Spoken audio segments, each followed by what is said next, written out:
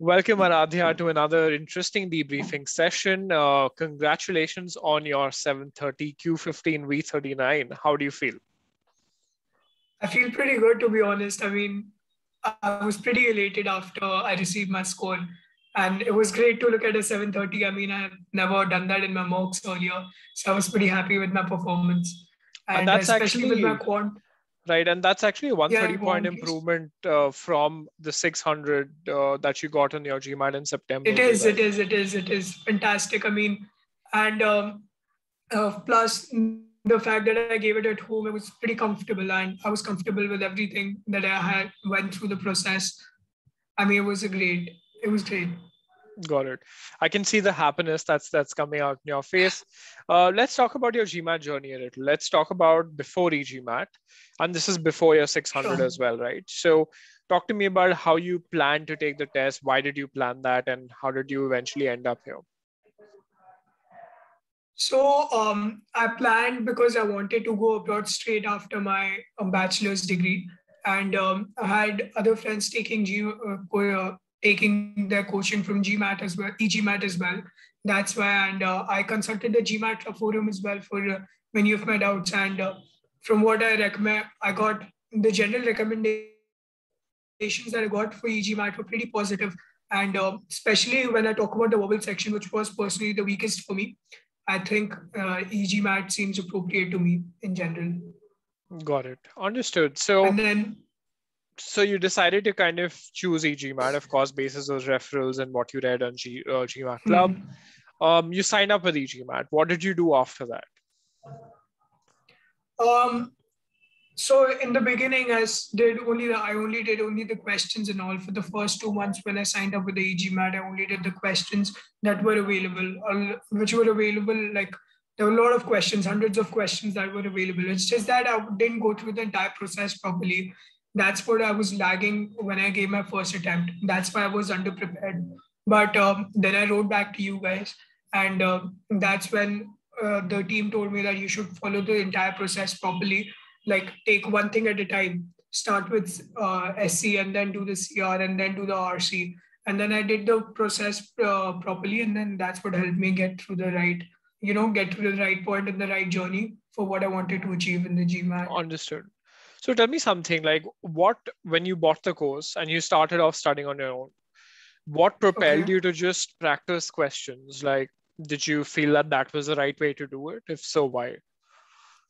Yes, I did. I actually thought because earlier when I used to, study in school or even study for the exams, I thought that because I generally had a good grasp on my math section, so I thought that practicing math in general would be similar to practicing verbal in general, and it wasn't. It had a lot of difference. And while I did not, I thought I was pretty thorough with the concepts of the GMAT, but actually I wasn't, because that is what was reflected on my score when I gave the first attempt of GMAT. Right.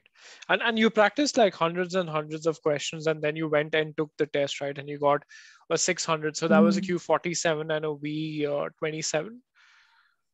24, 25, I don't remember 24, clearly. 25. It was something like that. So now you've practiced so many questions, you know your quant is in a good place. How did you feel at that point after, practicing all of those questions and then getting a 600? I thought that what I was doing was completely wrong, because when I spoke to a few people when I spoke to my friends who had actually achieved something right in the GMAT, and when I wrote to the eGMAT, I understood that there was a process. And when I started actually attending the lectures and doing the course diligently, that's when I understood where I was going wrong. Because in the second attempt, I did not do as many questions. I probably for each section, I must have done probably like 40, 50 questions each. And that was it. Because completing stage two, after completing the stage two of eGMAT, I was pretty thorough with the concepts. And I mean, when I was revising also, while just like 3-4 days before the exam, while I was going through the course again and revising my concepts, that's when I felt confident that I know the concepts thoroughly and I don't need to do anything more. So that's when I thought that initially my approach was completely baseless, because doing a lot of questions doesn't necessarily help you do the GMAT right. Got it. I think this is actually a big lesson for a lot of people out there, because this is exactly what they do. They kind of use the course and say, listen, Hmm. I have thousands of questions on Scholaranium. Let me just practice these and go into the test, right? Now, when you It scored is. a 600 and score that V24 25, you wrote to us. I remember that very day, same day you wrote to us at Hmm. support. Now, take me through how did support handle that query? Because it's a strategy question. Listen, I'm at 600. How do I get to the next level? Hmm. Take me through that entire journey. So when I wrote to the eGMAT, I used to get replies within the day itself, and they used to send me the recorded videos on how should I go about doing progress in the entire course. So earlier, so I had done like 50% of the sentence correction course, and first when I wrote to them, they asked me to get my ESR report. That is the first report that we get for the GMAT, the comprehensive one. So when I sent them the report, they identified, even I did, like both of us, we collaborated and identified where I went wrong in the first section, and what is genuinely weak and what I should be working on right So, now. what did you find then? So we found out that my CR was incredibly weak, and I was doing all that in a hurry. I wasn't nearly focused as I should have been in the test itself. In fact, overall, I was just generally unprepared, and I was doing a lot of errors, taking too much time on irrelevant questions. So the first thing was getting my entire understanding of the GMAT right. So they took me through so they asked me to get a CR course to get through this. So I started from the top and ended like 7-8 days, and then I completed the stage 2, and I was pretty thorough with my concepts. So that's when I started feeling more confident, and I started doing more RC passages. The next RC course, I did that again. I did that in a span of like 7-8 days again. So that makes it 16 to 20 days in total, and that was pretty good for me because I had covered the entire in 20 days, which was really beneficial. And I started gaining more confidence over the thing. And then I started and then I gave a mock just to test out how everything. So that's when I scored a 690 on my first mock. So I started feeling like everything's coming in place now. And I started doing, then I believe then I believe GMAT updated the quant section, and that also helped me while I worked on the number properties, and algebra part. It Got it. improved as well. So now there's two parts of your journey, right? The first part is where you practice all of these questions, you went and gave the test. Then the next part is you actually did the course, then you practiced too. It's not like you didn't practice. What was the difference between you doing, approach 1 versus approach 2? So in the approach one, I was genuinely, now that I think about it, actually I was completely baseless when I was doing the questions in my first part of the journey. Whereas when I was doing the second part of the journey, I had a proper set in mind that I have to read the question, I have to understand it, like doing the right reading strategies, and then I have to get to a pre-thinking. Everything was timed that I was doing in like 15 seconds or 10 seconds straight. I was reading in a minute, doing pre-thinking in 15 seconds, and eliminating the answer choices simultaneously. So that was really great for me. I mean, I was timing well, and I was understanding well.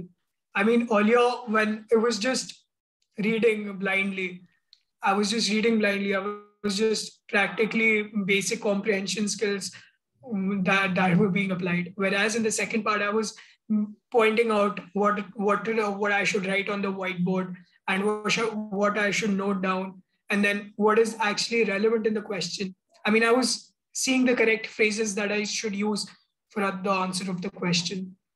Got it. And was there any particular part of the course that kind of, helped you get there? I mean, because at first you didn't have those concepts, but now you did. So how did it help?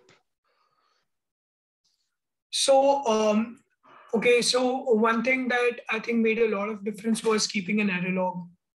I mean, for CR and for CR especially, that was just a lot of time saver for me. Even in the last part of the section, I did revise my. I mean, in the last part, like last few days, I had revised my error log of what mistakes I shouldn't be doing and what mistakes I did in the past. And I went through the wrong questions and the right questions. Cementing quizzes, I cannot stress on how much cementing quizzes were helpful in the entire process. Earlier, I was practicing a mixed quizzes, which were not really helpful because they did not really brush up the entire concept of it. And sometimes you get one right and then you get other one wrong. That's just useless because eventually that's a fluke. That's how you're getting that one right. But when you do the cementing right, you're getting 70-80% of questions correct consistently. That's when you know that you're doing the right thing. Understood. So, that's what I recommended. Like one of my friends and one of my friends, they asked me like after that I'm done with the GMAT, and that's what I said. eGMAT scores of SC and CR are brilliant. Like they're a must do. Got it. Got it. I really like the part where you mentioned your error log and how you used it at the end to kind of course, revise. So take me through how you used your error log to revise towards the end, or also when you were doing cementing. So when I opened my error log, I also opened the respective, the cementing quiz that I practiced at the time. So while I was doing the error log, I was also identifying the questions that I did wrong and the right, where I spent too much time or did something that I shouldn't have done, even in the right questions. So I was correctly seeing what I should have been seeing all the time. So that's when I started gaining more understanding and just the fact that I was going through the process. So it was just clicking in my mind, like, yes, I have to do this right. I have to do this right. 1, 2, 3 points, everything. Got it. And we're going to touch upon 2 more points as well, but I want to talk a little bit about your journey. So you started working on CR, and then of course you reached out to us with your error log and so on and so forth. Tell me how we kind of took that and told you what your next steps were. What was your journey like? So essentially I was asked to, so I don't remember the person who helped me, but I'm really grateful for that though. So he made a video for me explaining on how to go about the process. So I do the stage 2 well, and how should I go about attending the CR passages in general, and how should I go about understanding them. It was more like a one-on-one session as I would expect from a coach. So that was really great. And then when I was done with the question, or when I was done with the part that I was supposed to do, I would eventually ask them for the next thing that I should do.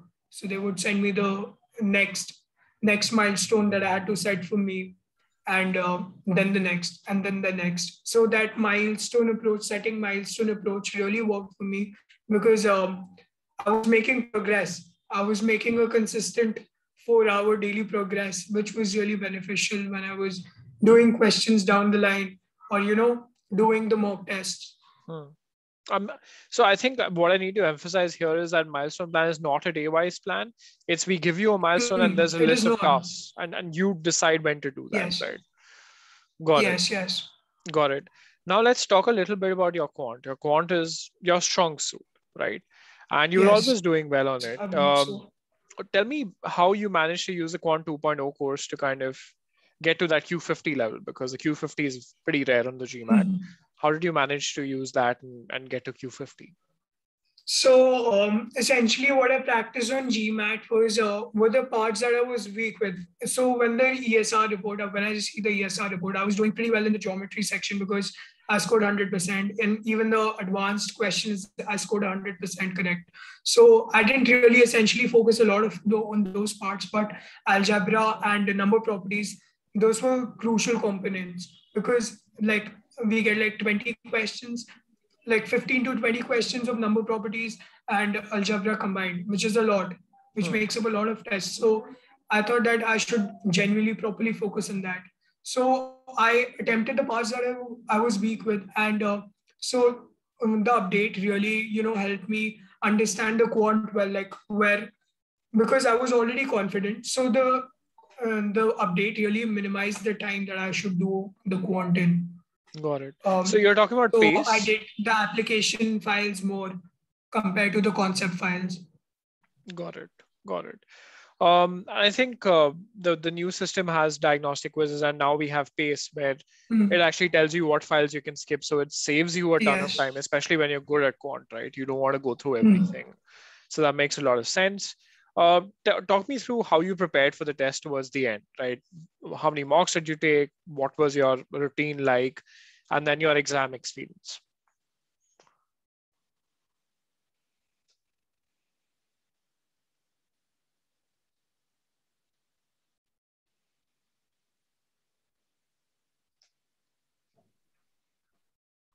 Yeah, I think. Yes, sir. You were not Yeah, audible. got it.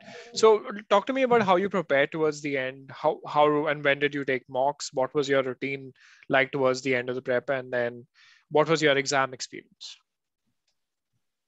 So in the last 15 days of my preparation, so I ended my exams on like 10th.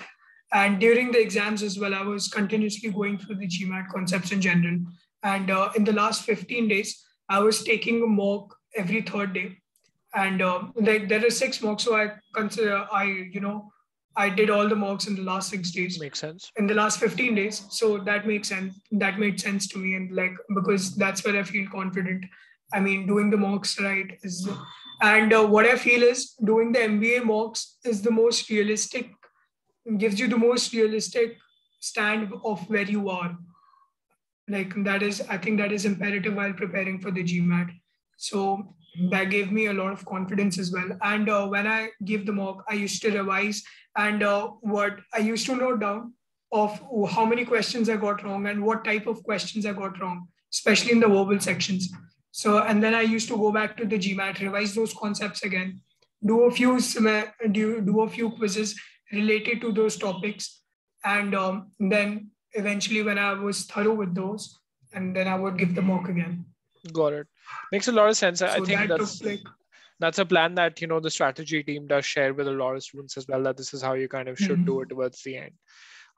Perfect. And I'm so happy that we got to talk to you today. And it's been a very nice and interesting conversation. Any last takeaways or tips that you would want to give to your fellow test takers to ace the GMAT?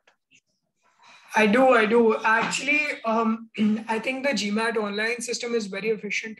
I would highly recommend the GMAT online exam system for the people who are at least, who have their centers at least 200 kilometers away. Because in the first, when I gave the test first, I mean, I really struggled with the process because I had to take trains or flights or travel by car just a day before the test, and then I have to come back after that.